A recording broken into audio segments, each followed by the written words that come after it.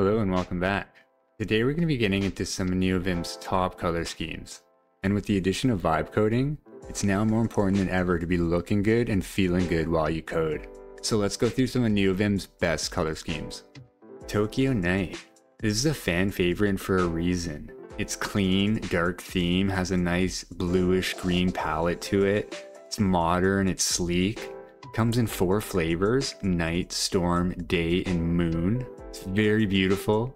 I like the night variant. It's deep, moody background, vibrant syntax, pops out at you. Very snappy, just great. We got the Everforest. This is like a trip to a forest cabin for a relaxed yet focused coding session. A must-have for anyone who loves those earthy tones. Warm, natural tones like forest greens, soft browns. Very soothing coding environment. Comes in like 3 dark variants. Excellent tree sitter LSP support. A must-have plugin. 1 dark. Very clean, professional vibe. It's like coding in a high-end IDE, but with Neovim. It's got a dark charcoal-like background, vibrant poppy. Bold yet balanced, like all things should be. Definitely a must-have. 1 dark. Alright, Rose Pine. Nice, soft, minimalist palette. Has 3 variants, main, moon, and dawn. Comes with muted pinks, greens, and golds. Very calming, aesthetic vibe, easy on the eyes. Another great one, must-have, and kind of iconic. Alright, this one's Canawa. This one feels like you're staring at an art gallery. Comes in a few variations. Earthly palette, deep blues, warm browns, soft reds. Good contrast, readability. The syntax separation and logical highlighting's excellent on this one. A must-have plugin and also one of my favorites.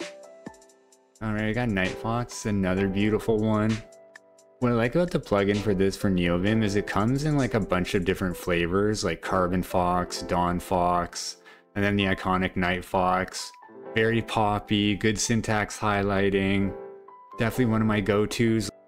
And for the retro maxers among us, we got Groovebox.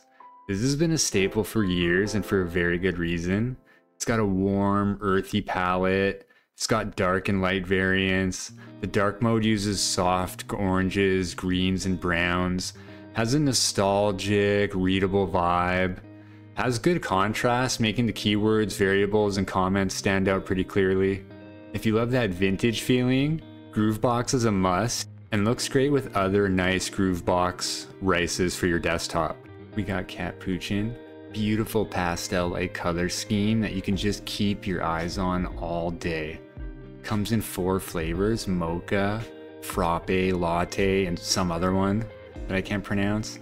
Warm, soft palette. The gray-like pastels are just really easy to the eyes. You can kind of just rest your eyes on these all day long. Very great for coding. The syntax is logically separated very nicely.